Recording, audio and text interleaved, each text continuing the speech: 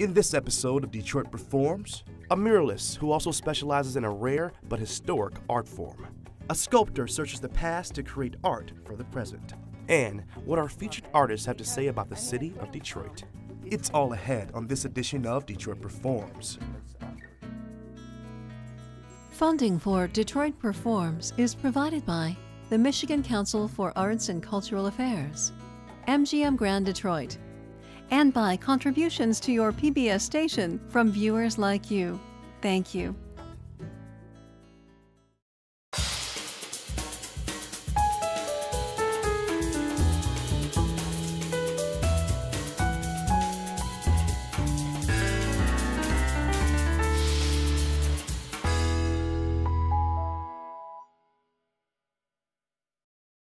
Hello, I'm DJ Oliver and welcome to Detroit Performs. I'm at the Detroit Mercantile Co, located in Detroit's historic Eastern Market. In today's episode, we're featuring artists who are bringing back some ancient forms to create some of their work, as well as looking into the past, present, and future of our city. Our first segment features painter Hubert Massey, whose murals are sprinkled all throughout Motown. He is also one of only a few in the country who professionally creates frescoes, a form of painting once done by cavemen and epitomized by Michelangelo. Let's take a look. Being able to create something from nothing and being able to have something to outlast me has been my strong passion. I grew up in Flint, Michigan, moved to Mount Morris, Michigan, and went to Flint Beecher High School. I've been drawing since I was about 6 years old. I don't know, it was really fascinating for me just to draw pictures when I was real young. But until I got into college and I went away to Europe and I got to see a lot of the master painters, just really fueled my energy to wanting to be an artist. I love history. When I was in Europe, I seen the cartoon drawings of Leonardo da Vinci. I seen some of the pieces of Peter Paul Rubens. They were monumental, like 20 feet by 15 feet or so. It was just true inspiration for me. I got hired 2 years before I got out of college to come here to the city of Detroit to work for a sign company. The sign company were billboards that were 14 by 48. Some billboards were 20 feet by 72 feet or so. And all billboards were all hand painted up until about the early 90s or so. So I came in a time when most of the sign painters were hand painting billboards 40 to 50 hours a week. So every day, painting billboards and oil paints and mixing colors just really honed in my skill quite a bit. You talk about artists in the Renaissance period. They didn't have the media coverage that we have now. So the artwork was done in public places. So people communicated to one another and talked about, well, you need to see this artwork that's done by this artist, Michelangelo. And the word traveled. So the same thing for public art. When you do a piece of public art and it's done well and it's done with the quality of materials, it can last for hundreds of years and it can last for thousands of years. And just the mere fact that being able to create a piece of artwork that has a major impact upon communities and has a major impact upon environment, it's just really intrigued me. How I became more of a fine artist was I just saw the technology had changed, and I had just bridged over and did the Athenaeum Hotel. The Athenaeum Hotel was my first commission in the city of Detroit. It was a 30-foot by 15-foot diptych, and it was all done in oils. So while I was working at the sign company, I was painting at the Athenaeum Hotel. And when the technology changed, and people were laid off, I just had already bridged. And I said, you know what, I enjoy doing this. And plus, it was an opportunity to do things in public places. And so my pursuit of doing public art was intensified just by doing that one project. My inspiration comes from during the community forums when I do large pieces that are public pieces. Inspiration comes from the stories that they tell me. Some of those stories are historical stories and all. And I get really inspired to listen to those stories and to create those pieces of artwork. Just like a person who hears a story and he turns it into a song, and it becomes lyrics. And the lyrics are beautiful and it paints a picture. So I paint the pictures of just creating the artwork using the stories that come from the community. The one at CCS is a large tile mural. It's about 30 feet by 30 feet. The piece represents the community. There's a woman that's holding a child, and with a single thread, she creates this quilt, and the quilt wraps around this entire community. So there's a lot of historical type of iconic things that I just wanted to make sure I put inside the paintings. The Florida Charles H. Wright Museum, I won an international contest. I had just completed the Athenaeum Hotel. So I ended up designing a terrazzo floor. One of the things that intrigued me was the materials and the medium that went into it. The floor depicts the history and the culture of African-American experience. On one side, it has an African-American woman leaning over an African-American youth who has lost his life in violence. And on the other side, it has an African woman leaning over African man or woman who lost his life in the Middle Passage when they were brought over on the ships. The design is based upon the empowerment of African Americans, and it's a celebration piece that celebrates African American experiences. Paradise Valley Park really talks about the history and the culture of Detroit back in the 20s or so, when a lot of entertainers came to Detroit. It was like Harlem. You have Cab Calloway, Diane Washington, and a lot of other entertainers that used to come here. And this walkway is actually just to celebrate the people who used to come in and out of the city of Detroit back in the 20s or so, 20s or 30s. And the deep root culture in jazz and music and poetry. This right here there's 3 layers. It takes 3 layers of plastering for a fresco, and the reason why is because when you paint on the surface, you don't want the surface to dry out real fast, so you have to have 3 layers. The frescoes that I've done around the city of Detroit are the ones at the Detroit Athletic Club. Those were the first frescoes done since 1932.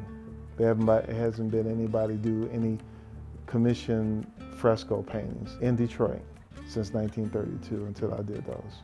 But the second largest fresco that I've done to Diego Rivera is at the Flint Institute of Arts Museum. So it's 17 feet by 88 feet long. And then the other fresco that I did was at the Richard DeVos Center. It's 7 feet by 5 feet. This particular fresco was my roofer. And my roofer was doing the roof, and I said, man, that looks really sharp. He wears a derby when he does the roof. And so I decided to do a picture of him. And so I took a couple of pictures of him and all, and I said, well, I'm gonna do a portrait of him. And this is what I did. Sort of the origin of fresco, if you think of an ancient cave wall, okay, and you're talking about thousands of years ago, and you walk into this cave, and this cave is all filled with limestone, okay? And it's kind of damp a little bit. Then you decide to pick some dirt off the ground, which sort of is kind of reddish like. So it's dirt that's kind of oxidized and all. You mix it with a little water and you paint these animals and pictures up on the wall. That's a form of fresco. That's the earliest form of fresco. So there's a lot of math that goes into it. It's breaking up space. That's one of the biggest things. How do you design something that's 20 feet by 120 feet or so? Where do you start at? Do you start in the middle? Do you start to the left? Do you start to the right? So you have to have an armature. You have to have a structure that's already built. Then you can put the outside, the layers on top of it.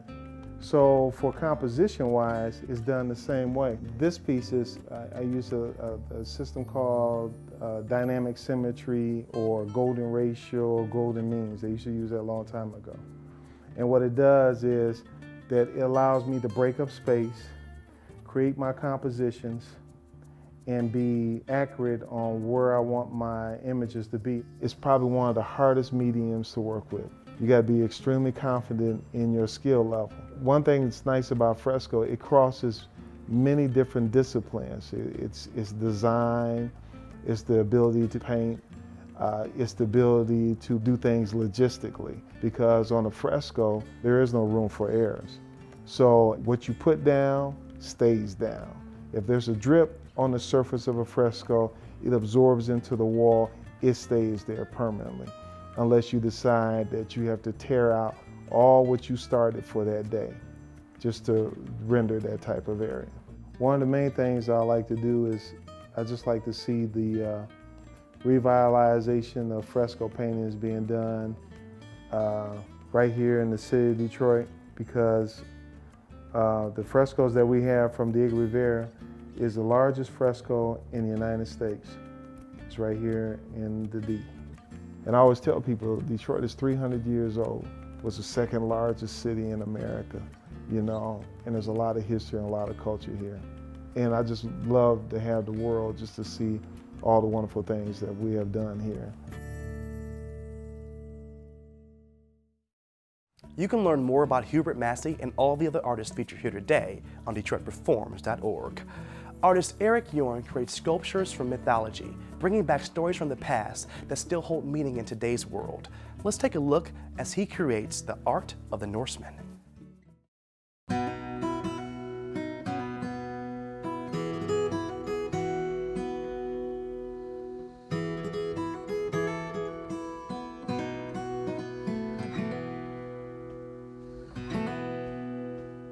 Javatica actually came from two different sources. I was originally using the name Javatu, which was a Sanskrit name for life, so the exploration of life. And then along came a company called Novica, which was all about world art from all different cultures. And so I sort of merged those two together, and it's an exploration not only of life and the life experience, but also of cultures around the world. I really like to explore the human imagination as it manifests through things like myth, through things like story. And so since those are all intangible things, I try to give it form through my sculpting. I think the thing that originally got me interested in myth, my father would read me the Iliad and the Odyssey when I was, 2 feet tall. I saw Star Wars when I was 7. I read Joseph Campbell when I was in high school. These are all things that, along with many, many others, led to a very deep passion for mythology and a great interest in the stories that they convey.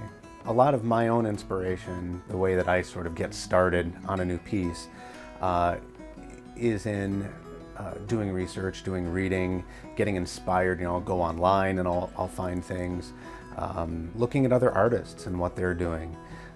But it really takes input before an artist can give, output. And so I try to take in as much as I can. I try to learn about history and mythology every chance I get. In the Sculpting Myth series, I've been starting with Norse and Celtic and Germanic and many of the European, and then I'll move on to African and Asian and Native American. It doesn't have any form. It's not something you can really experience in a physical way until the artist comes in and gives it shape. So exploring my own background as a Scandinavian and delving into those Norse myths and trying to interpret those symbols that were so key to that culture. I think what inspires me the most about my pursuit of these specific images is that they do kind of capture many of the lesser known aspects of Norse mythology. Today most people look at Vikings and they think helmets with horns on them, and I'm trying to reintroduce this wonderfully rich culture that was the Norse myth. Currently I've got 2 projects going that I'm roughing in this week. I've got Hugin and Munin, who were the 2 ravens of Odin, who was the sort of the chief god, the all-father of the Norse mythology. And they're portrayed here perched on a rune stone, which was a very common way of communication among the Nordic people. And on the rune stone is carved Odin sitting astride Sleipnir, which was his 8-legged horse. And the other piece I'm working on is the prow of a Viking ship. And I'm actually going to be doing several different variants on this piece. But I think these two images, along with the other ones I've already done, really seek to capture what the Norse mythology was all about. Casting, especially wax, lost wax, goes back thousands of years. I do sort of a modern version of that in that I'm cold casting. So I'm using cold cast metals, cold cast stone. Every once in a while I will do a hot cast metal piece as well. But it's a technique that goes back, millennia. So in keeping with that moving forward and doing my relief work or my freestanding sculptures, I very much think that I'm keeping not only an art form in front of everybody, but more specifically, I'm hoping to bring forth the myths. I'm attempting to remind people of the stories that they may have forgotten, they may never have known. The importance of our personal heritage. Even as the world becomes more and more homogenized, it's important to still hang on to those things that that made us unique and continue to make us unique.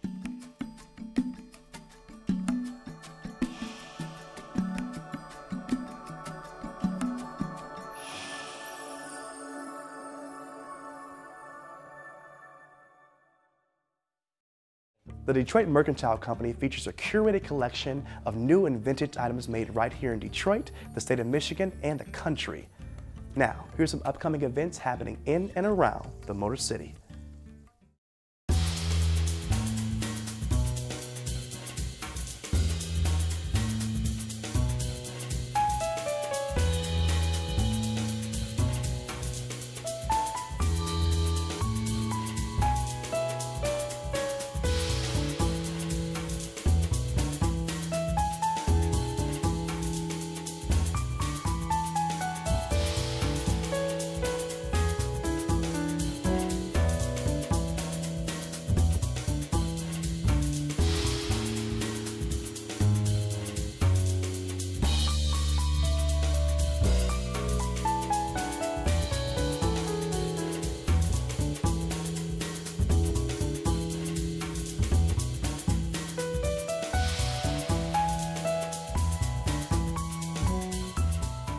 To discover more events in Greater Detroit, visit ixity.com.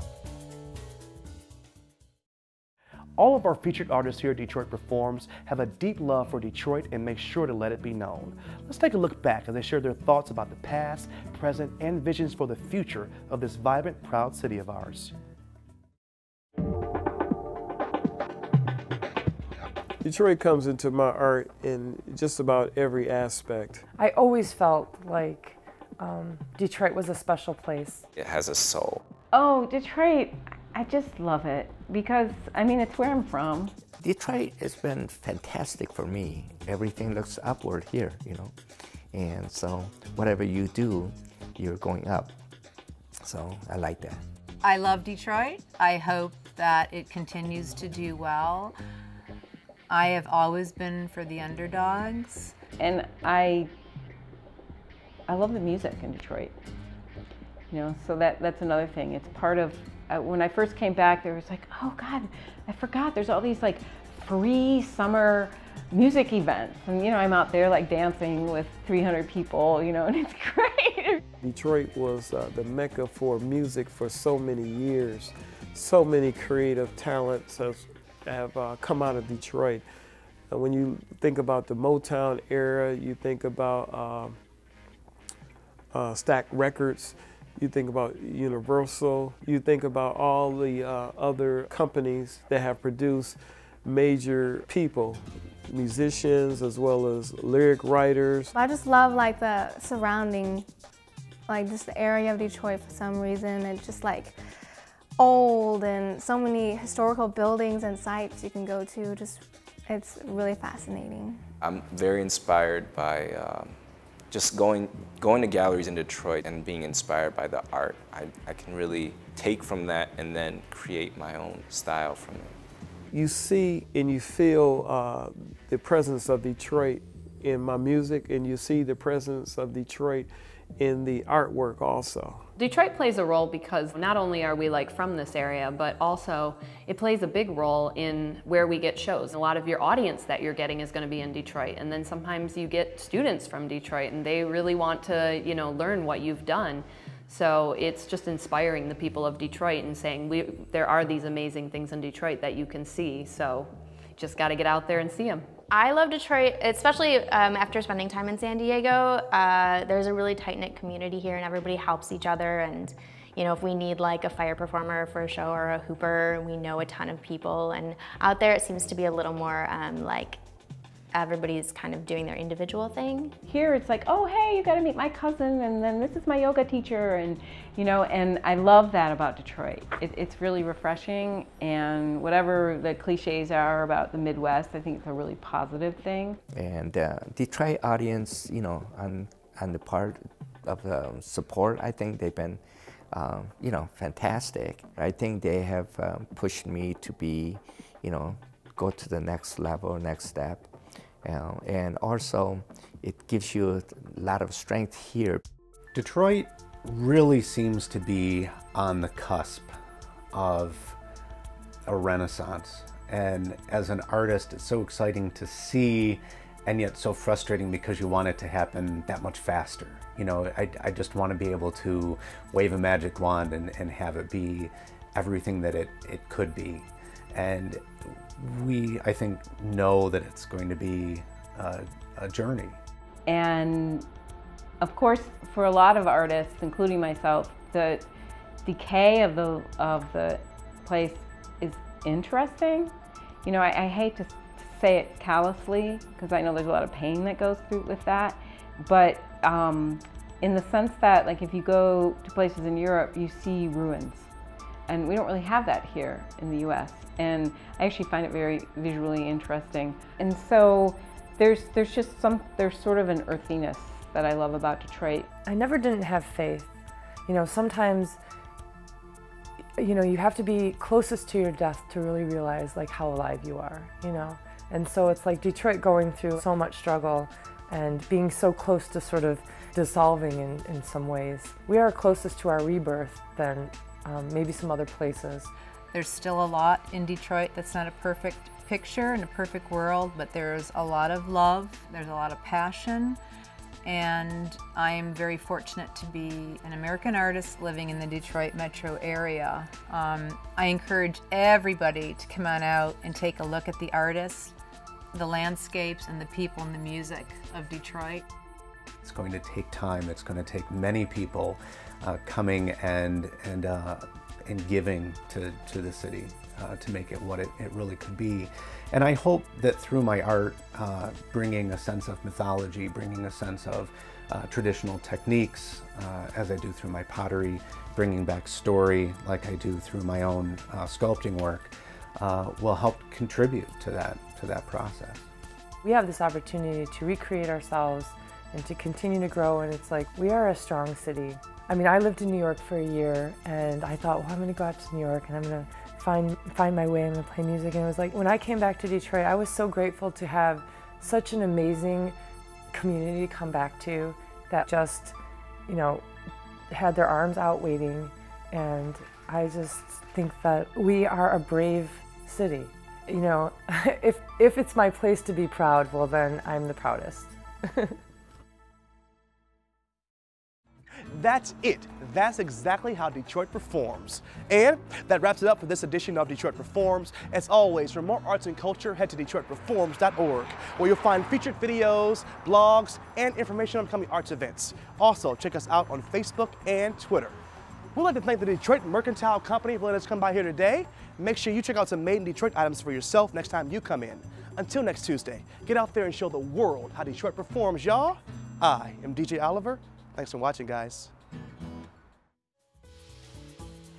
Funding for Detroit Performs is provided by the Michigan Council for Arts and Cultural Affairs, MGM Grand Detroit, and by contributions to your PBS station from viewers like you. Thank you.